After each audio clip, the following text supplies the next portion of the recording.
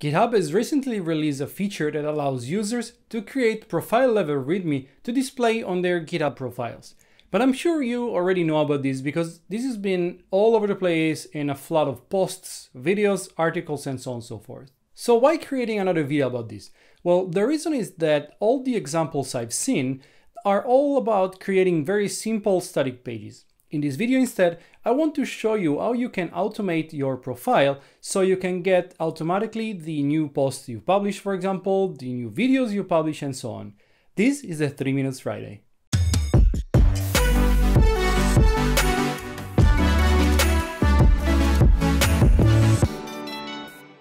Hi everybody, welcome back to CoderDave and welcome to a new episode of the 3 Minutes series. In each episode, I will try and explain a concept, showcase a product or service, or yet try and teach you something, and all in just 3 minutes. Short videos, big value, hopefully. Before we start, make sure to subscribe to this channel if you haven't already, and if you want to learn more about DevOps, especially with Azure DevOps and GitHub. Just click on the subscribe button below right now and turn on the notifications so you will not miss any new videos.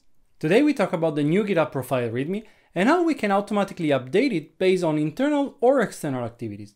And even though this is a 3 Minutes Friday, I have to tell you that most likely it will take me more than 3 minutes to go through all of this. But let's start the clock and get into it.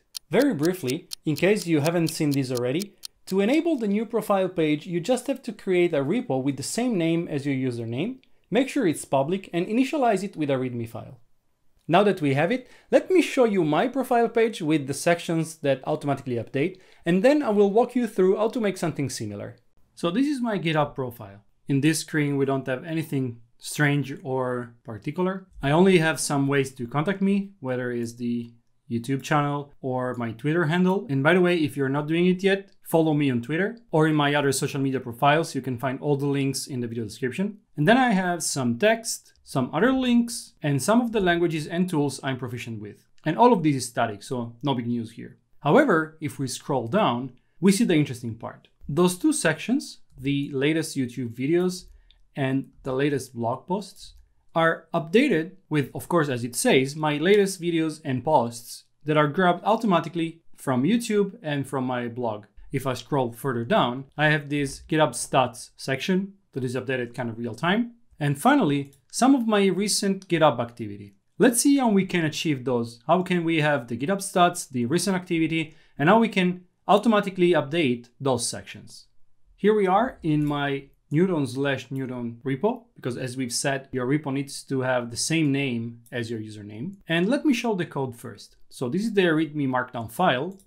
It's a normal markdown file, but if we scroll down to the auto-updating sections, we can see two interesting things. Some sort of comment that basically opens and closes the part of the markdown that is automatically updated. We have this YouTube column start and this blog post list column start. Remember this because we will talk about that in a second.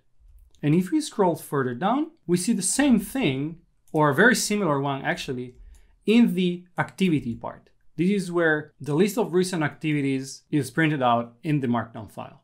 Finally, this is the code I have for my stats, which comes from this public app in which you just need to pass your username and if you want or not to show the icons and some other params. And this will have access to your contribution and calculate the stats for you. You can find this URL in the video description, so you can reuse it if you want. And then this will generate for you the stats. So how can we automatically update the recent videos, the recent posts, and the recent activity? Well, the answer for that is with GitHub Actions.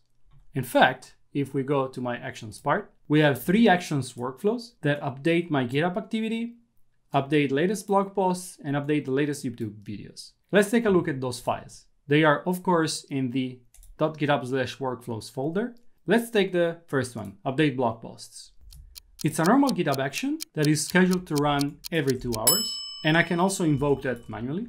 But the main work is done by this third-party action, which basically gets as input just the feed of the blog in this case, and the tag name we want to use for marking the section. If you remember before, we had this blog-post-list column start, and then blog-post-list column ends. And what this action does is going into this feed, parsing it out, taking the latest 5 posts formatting it in Markdown, and then write a Markdown within the comment tag start and end we have in our Markdown. That is very, very easy. And if we go back to our YouTube workflow, you'll see that it's exactly the same, but it's just scheduled slightly different, and it uses the same action. Of course, the feed URL is different, and also the tag I'm using is different. And once again, what this does is parsing the feed and substituting the content of the Markdown section inside these tags. Finally, let's take a look at the update GitHub activity. This one is scheduled to be executed every 30 minutes. And this is even simpler because it's another GitHub action that only requires the GitHub token to interact with your repos and history. And this will grab your activity and show the latest activity you've done in the public repos. One thing I want to mention, and it's true also for the other two actions we've seen, is that you need to have the code checked out, because all of those actions need to be able to read your readme file and also write to your readme file. And if you don't have the action checkout step before using any of these other actions, that will not work. Anyway, there it is, your way to automatically update your profile, whether with external information like from YouTube or your blog, or with internal information like the recent activity in GitHub. And we're done. As I thought, more than 3 minutes, I hope you don't mind. And as you've seen, it's fairly straightforward to create a profile that automatically updates. So let me know in the comment section below what you think about this. Of course, there will be many other use cases you can think of apart from what I've shown you, but I hope now you have a general idea on how you can achieve those things. And if you want, post in the comment section below the link to your profile page, because I'm really curious to see what you all have done with it. Thanks so much for watching, I really hope you enjoyed it. Hit the like button below, subscribe if you haven't already, and I see you in the next video here at CoderDave.